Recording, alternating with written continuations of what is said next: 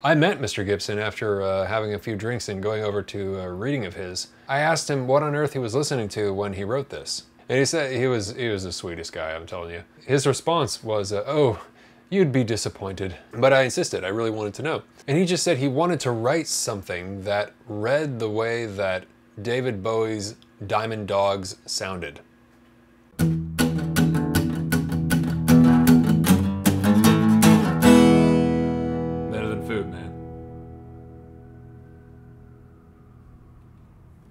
Good afternoon, everyone. Welcome to Better Than Food Book Reviews. I'm your host, Clifford Lee Sargent. Great to see you as always. Hope you're doing well. Get that copy. Oh yeah. This is one of the first reviews I ever did for the show. I deleted it long ago because it was terrible, but I vowed to redo it one day, and that day has come. Today is Neuromancer, the classic seminal science fiction cyberpunk magnum opus of the American, now Canadian author William Gibson, originally published in 1984. His first novel. This version is spectacular. Look at this cover. Amazing mid-late 90s hacker shtick. You can just hear Sandstorm playing. He wrote it when he was around my age, about like 34, somewhere between 34 and 36. We very much live now, today, in a William Gibsonian landscape. Gibson was one of the first to come up with an idea of what we now so take for granted. It's integrated into the fabric of our daily existence. You know, it's the water to us fish, right? It's absolutely invisible. The internet, cyberspace. His short story Burning Chrome was where he invented the term, and that's also the title of a collection of his stories that he wrote prior to Neuromancer. The construction of this review was done using the very tool that this book prophesied and helped shape. You're using it to watch this. Gibson occupies the very unique position as an author of being a writer who lives in the future that he himself prophesied and designed, right? Helped to design, helped facilitate. And so it's surreal as hell, I can't even imagine, right? To watch the world change because you wrote a book. Many things turned out different, but he got close enough so that the result is uncanny, to say the least. Check out the documentary I've linked below, No Maps for These Territories, which informed this review. It's just an interview with William Gibson riding in the back of a car smoking cigarettes. It's perfect. He has this reputation now, which he doesn't enjoy, and I can certainly see why, of kind of being a prophet, like a techno prophet, like a sage, like sort of like, I mean, but you know, one of his famous quotes is, "The future is already here, it's just not evenly distributed," or it's something like that. I might be paraphrasing, but yeah, it's a strange slot to be placed in, and you know, that can be really frustrating. But his fiction has changed tremendously with time. Really what it is you can see, you read this and then you read something like Pattern Recognition from 2002, I think. It's so stripped down and minimalist, and he really kind of pushed that whole trend, I think. He kind of pushed this futurist, minimalist aesthetic. Very much, you know, what Steve Jobs seemed to have kind of picked up on and ran with, and a lot of fashion companies, right?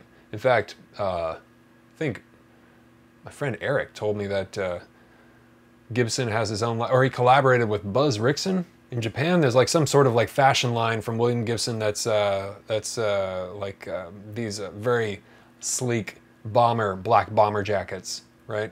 Which I think you can purchase on eBay. They're several $100s though, excuse me. I think they're quite pricey though. Probably worth it. Henry Dorset Case, known by his surname in the novel Case, is one of the most exhausted protagonists I've ever come across in literature. Right up there with like the sweaty collapse of Raskolnikov in Crime and Punishment, or the bewildered, psychologically drawn and quartered Shakespearean Dane Hamlet. Everywhere in this world, in this novel, is description of Case's muscular, spinal, mental, and physical fatigue. Addled, ailing, disillusioned, not defeated, but damned close. He's broken. He's not a good man. He lives inside a cocoon of self-medicated pain and self-loathing. It's very much a 21st century novel. His drug addiction, his abysmal depression, his failure and lost love, everything is pointing towards a grim and inevitable fate, toward a probable suicide. Speaking of addiction, depression, and suicide, this is a very relevant novel, I feel. Technology is enlarging the divide between the haves and have-nots. Everybody's depressed. Many people across America are depressed. They are facing challenging times economically, socially, mentally, whether because of the aforementioned or otherwise. We have international geopolitical conflicts that are adding to everybody's anxiety. We have rising costs because of ridiculous inflation, that is just making everything that is exacerbating everything. It is a really rough time. We have increased deaths of despair, we have increased mental illness, we have, basically it's a catastrophe out here in the 21st century. And you know, William Gibson kind of predicted a lot of this, unfortunately. He sort of, those are what his worlds look like, right? High highs and low lows. And everywhere in this future culture, technology being this omnipresent factor, right? But it is a really hard time out there no matter who you are. I get it. If anybody out there needs some validation, yes, it's bad. It's very bad indeed. It's very hard. It's very, very hard out there in America, in the West, to stay afloat, right?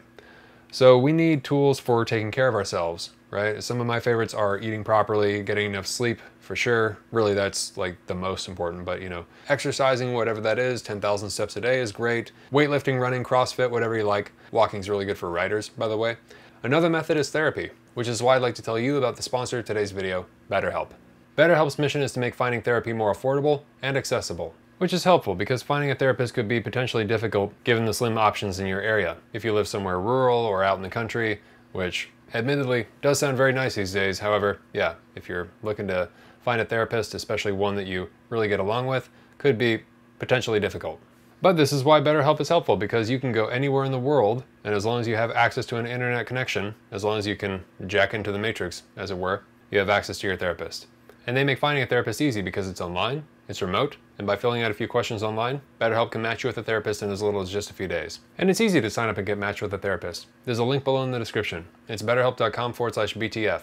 Clicking on that link helps support this channel, but it also gets you 10% off your first month. So you can check them out and see if it helps you, and I sincerely hope it does. And because finding the right therapist is a little bit like dating, if you don't initially fit with your therapist, which is a common thing in therapy, you can switch to a new therapist anytime at no additional cost, without having to worry about health insurance or who's in your network or anything like that. No worries there. Thank God. Am I right? So if you're struggling right now, and let's face it, who isn't?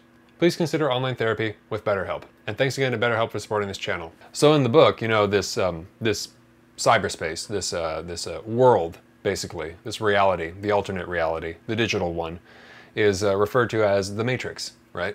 And yes, he was a direct influence on the film. It would not exist without him. It would not exist without Neuromancer. The Matrix is nearly an adaptation. It's more of an homage, of course. There's you know, it has its own narrative, but, and in some ways, honestly, the Matrix film is a better narrative. But this is the blueprint. Interestingly, as Gibson puts it, you know, compared to what he speculated, today's internet is utterly banal, to use the phrase he coined in this NPR interview I've linked below.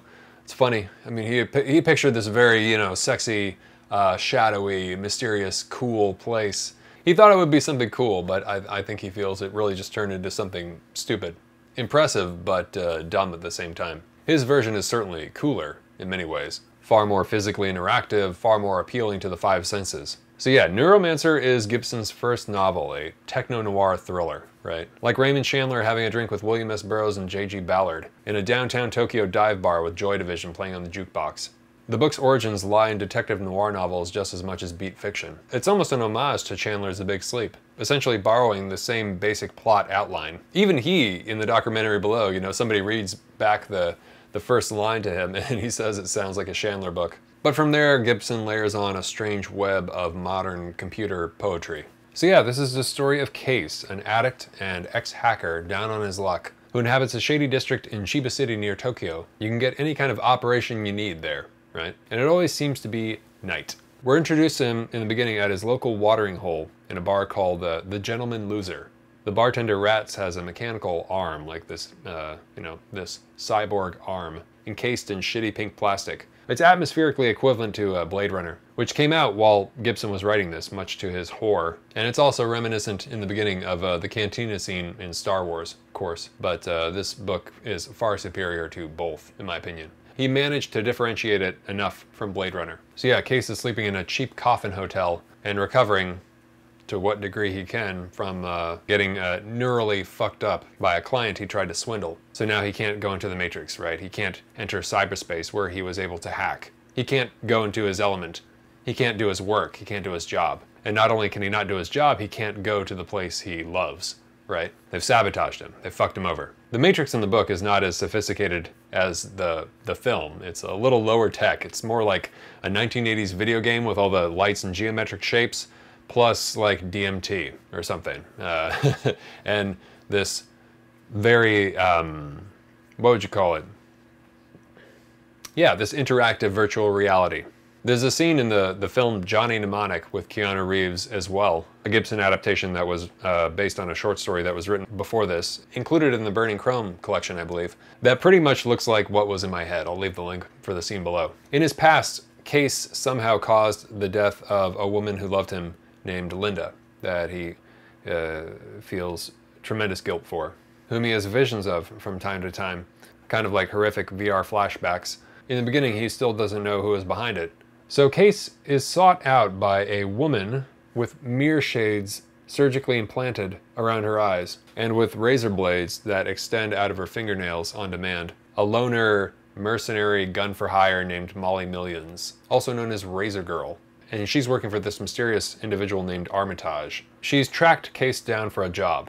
They want him to do some hacking for something big. In exchange, they fix up his body. Except, while doing so, they inform him after, as an insurance policy, they surgically implant sacks of poison in his blood veins, microscopic sacks of poison in his blood veins. That, after dissolving, if he tries to fuck him over, or not complete the job or something, will leave him right where they found him. Unless he finishes the job, of course, in which case he will be provided with the enzyme to solve the problem. What follows is an adventure that grows enormously in scope, wherein Case tries to hack into increasingly tighter levels of secure entities with deep, dark, old, strange, twisted secrets. A whole host of characters are recruited for the job. A Jamaican dub-loving pilot named Malcolm provides muscle and support, piloting the tug Marcus Garvey, named after the Jamaican politician and black nationalist. He's part of this Jamaican space collective called Zion, which I think is actually similar to the Matrix film, you know, the city Zion and so on.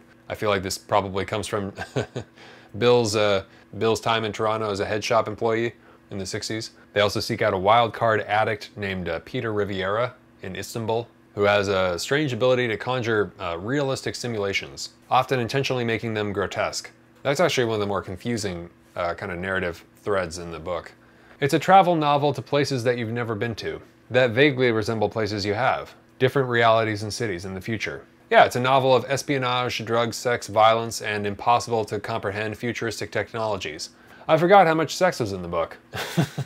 Molly almost immediately jumps Case's bones in the coffin after they meet. I was like, whoa, I totally forgot. What Molly sees in this guy is up for interpretation, I don't know. Well, it becomes clear in the end, you know, they're broken people with dead lovers in their past, both of them. Haunted, you know, these two lovers, you know, irreparable psychic scars, undoubtedly. Broken, pretty much, spiritually broken.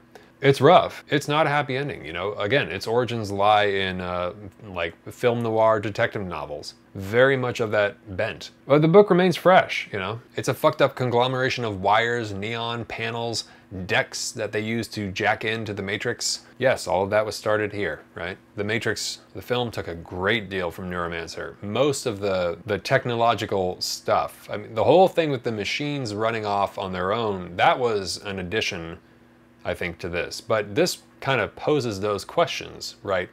AI, what does it want after it gets smart enough? What does that mean for humans? The plot of Neuromancer is complex, but Gibson intentionally obfuscates the plot in a mishmash of terms and dialects that kind of resemble the inside of a computer or something. There's no real making sense of this. It's all kind of subject to interpretation. As in, you know, the technology that they're using and exactly what they're doing in these programs. You can get the plot, but it's a mess. Sometimes I think the plot of Gravity's Rainbow, honestly, was easier to understand than the follow-the-ball plot of Neuromancer. I mean, it is kind of like a video game. He's shooting you, the audience, all over the screen and completely just confusing you. I mean, it's not particularly complicated. There's just there are so many switchbacks, right? We're going, you know, literally sometimes it's like changing channels in the VR, you know, like, now he's in Molly's perspective, like he's seeing through Molly's eyes, and now he's back to his perspective. He's jacking in, he's flipping, right? He's flipping here, he's flipping there, going back in the Matrix, coming out of the Matrix, like, What's happening in real life, what's happening in cyberspace. It's like, it's similar in some ways to something like Alice in Wonderland. It possesses its own language, right? Slang, its own future slang, meant to be felt, tonally rather than understood intellectually.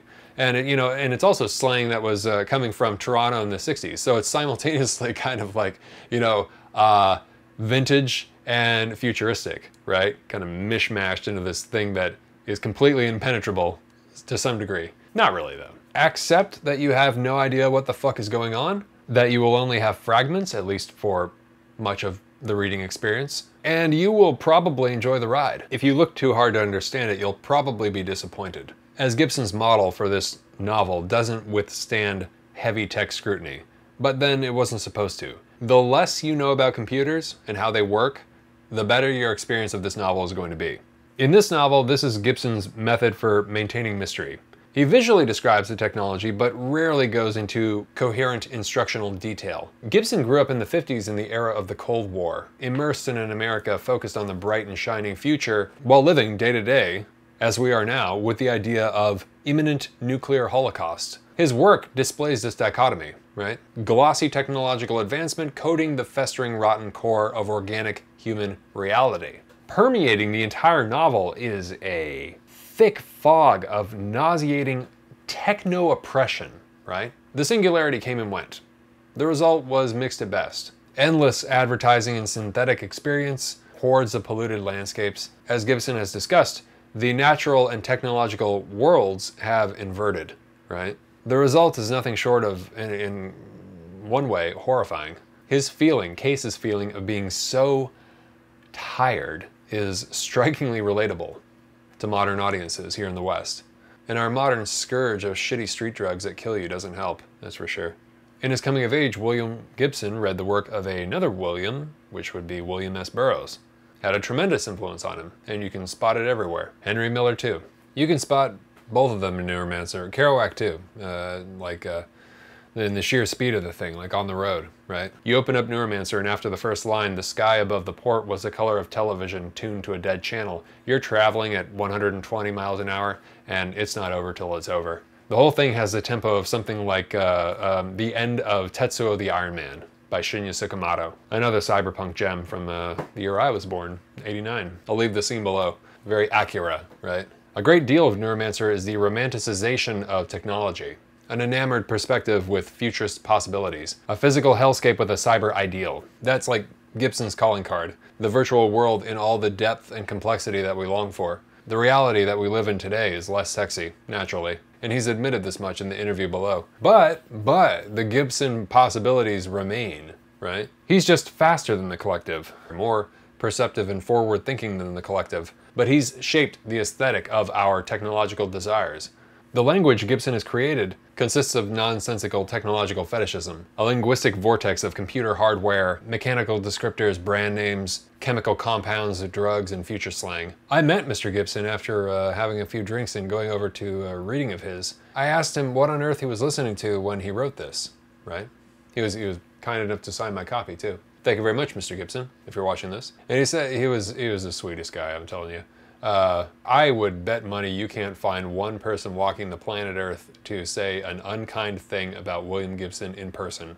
His response was, oh, you'd be disappointed. But I insisted, I really wanted to know. And he just said he wanted to write something that read the way that David Bowie's Diamond Dogs sounded. And I was really thrilled with that. It was very kind of him to do that after I put him on the spot, you know. The Matrix has its roots in primitive arcade games, said the voiceover, in early graphics programs and military experimentation with cranial jacks. On the Sony, a two-dimensional space war faded behind a forest of mathematically generated ferns, demonstrating the spatial possibilities of logarithmic spirals. Cold blue military footage burned through, lab animals wired into test systems, helmets feeding into fire control circuits of tanks and warplanes.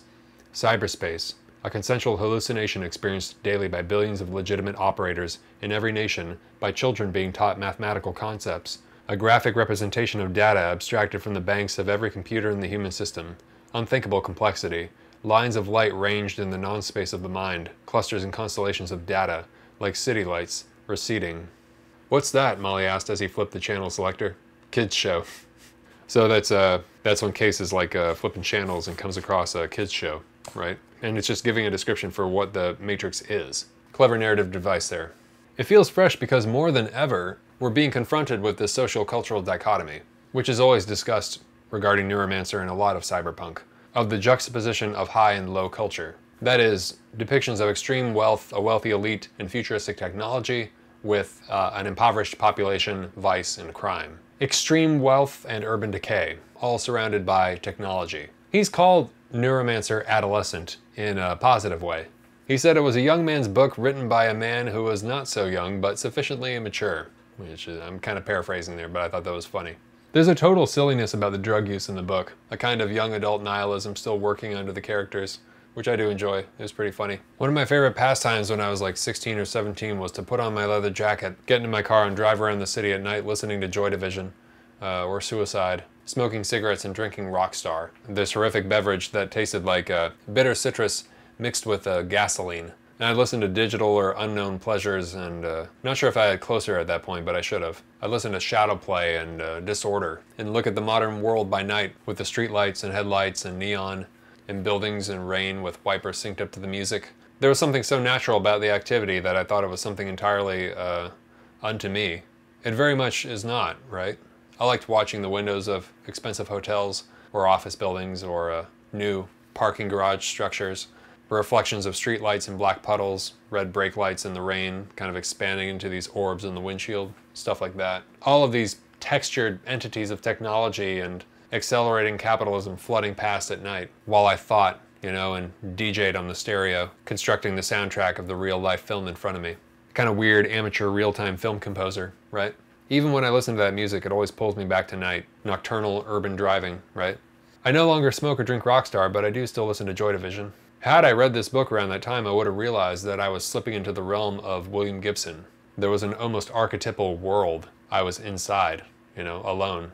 I was inhabiting a genre before I knew it was one, having a communal experience via nicotine, caffeine, and dark depressing post-punk. And yes, that last one is very much a drug. The drug hit him like an express train, a white-hot column of light mounting his spine from the region of his prostate, illuminating the sutures of his skull with x-rays of short-circuited sexual energy. His teeth sang in their individual sockets like tuning forks, each one pitch-perfect and clear as ethanol. His bones, beneath the hazy envelope of flesh, were chromed and polished, the joints lubricated with a film of silicone. Sandstorms raged across the scoured floor of his skull, generating waves of high, thin static that broke behind his eyes, spheres of purest crystal, expanding. Sounds like some pretty good Molly. There is a kind of two-dimensional quality to the book, certainly. You know, it doesn't go very deep, it's pretty surface level. Gibson's characters remain fairly surface. They suggest deeper thoughts than are written. But Neuromancer invented an aesthetic and a genre. The novel is smart. Gibson is very, very smart. He's a really sharp guy. However, the annoying thing about Neuromancer, yeah, is its plot, for sure. It is a Pynchonian kitchen sink follow the ball clusterfuck. Holy shit. I've read the book multiple times, looked up summaries, read them, still don't understand the damn thing. I have the basic idea, but my god, you know, the clunkiness with the strange Habsburg-like Tessier-Ashpool aristocrat corporation family inbreeding, freezing themselves and then controlling the AI that's searching for its other half. Just like, man, that early 80s Toronto hash was something else, bro. It's so busy that it becomes kind of a mess and forgettable, unfortunately. He said this many times. He was frightened while writing it. He was really worried that he was going to just fail, you know, and that kind of comes across in the construction of the book. Like this kind of frenetic need to go for it. He was afraid of failure, so he kind of turned it to 11. And it is, by far, from what I've read of him, the most excessive of his books. The most kind of like outrageously busy. But yeah, essentially that becomes the plot of the story. Tessier-Ashpool, this strange, eccentric, outrageously wealthy family, have created these two artificial intelligences located in different countries, Switzerland and Brazil. Turns out those two AIs become aware of each other. One's called Wintermute, the other one is called Neuromancer. They want to merge together to become a superintelligence. This isn't good for the family, we can infer, because they want them as machines. And if they merge, the AIs will go off in their direction and they will do their thing, which often doesn't involve humans and may eventually be at the expense of humans. Again, we can infer. This isn't really gone into in the book. It's just kind of presented. They'll become emancipated. It's a liability. And I think this is actually something that one day is going to happen, which is really bizarre to think about. In fact, this may be a question down the road. I think a lot of science fiction has covered this territory, including, I think, The Matrix, somewhere in there. When do AIs get their freedom, right? Is that even safe to give? But with Neuromancer, whatever Neuromancer's failures with plot, the aesthetic delivery is so forward-thinking, and the writing so snappy and idiosyncratic, it's beyond impressive. I mean, it's just a trip. It's also a remarkably depressing book, I have to say. I was kind of taken aback by that. The tone it ends on is true film noir. But the most striking thing that Gibson demonstrates in his fiction, for me, about the human condition, is that it is irreparably tied in with technology, especially now. I mean, like it or not, there is no going back. This is it. This is a one-way lane. We are really not the same as our predecessors. We may not even be the same species, it might be argued, soon. God knows what comes 10 or 20 years down the line, you know? And that machine, this machine, is accelerating. Wherever we're going, for better or worse, man, we are flying down that highway. The Matrix is infiltrating nature. One day they will merge. That may be what some call the singularity, and you and I may be alive to see it. And like the internet, it has the possibility of being really, really, really complicated and really, really dumb at the same time. Whatever William Gibson had in his head, guaranteed it was cooler. Better Than Food, absolute classic, essential reading in my opinion. Check it out. So you should read it. Well, if you're into William S. Burroughs, Philip K. Dick, and J.G. Ballard, don't hesitate, pick it up. Don't hesitate, pick it up. I still have not read Philip K. Dick though. I need to. I've got Ubik on the shelf. Might do that first. All right. And on that note, coffee time. For those of you who are new, thank you very much for stopping by and watching the show. I take all the names of the patrons on Patreon, I place the names in this mason jar, and for every review, I pull out a name, and whoever's name I pull out is sent a hard copy of the book I'm reviewing, plus a bag of coffee, roasted by yours truly. Currently, the coffee is from Nicaragua, and it's fantastic. I really love it. If you would like to help support the show and get in on that, then you can click on the link below, or go to patreon.com/books are better than food, and the tiers start at $5 or more per video, and I sincerely appreciate it. Thank you very much. As the tiers go up, you get more stuff, so please check it out. And I'm happy to take suggestions for things to add to tiers, you know, always open to that. And just for signing up, you will get access to the Sexual Personae series, wherein I am covering every single chapter of Camille Paglia's Sexual Personae. There's also a Discord for that as well. And as a patron, you will get access to all of these reviews ad-free, and early, I might add, by a day or so, as well as the patron-only reviews, the Discord channel, the regular one and the one for Sexual Personae, as well as the Better Than Friday newsletter that I send out every Friday, which is just a list of 5 different things that I'm interested in at any given time. Usually it's some combination of books, articles, music, and films. And if you're looking for new stuff to watch, read, or listen to, and you think we have similar taste, I think you'll really enjoy that. Thank you very much to all my patrons, and best of luck. Okay, here we go. Oh, and international shipping is included. Graham M. Thank you very much, Graham. Really appreciate it. You're going to receive William Gibson's Neuromancer, plus a bag of coffee, roasted by yours truly, and I hope you love both. Cheers. Well, that's all I've got for you today. Hope you enjoyed. Yeah, essential reading, like I said. Please subscribe if you haven't already, and hit the thumbs up if you enjoyed this, and always remember, bring a book wherever you go. All right, take care of yourselves. Have a good night. Talk to you soon. Ciao.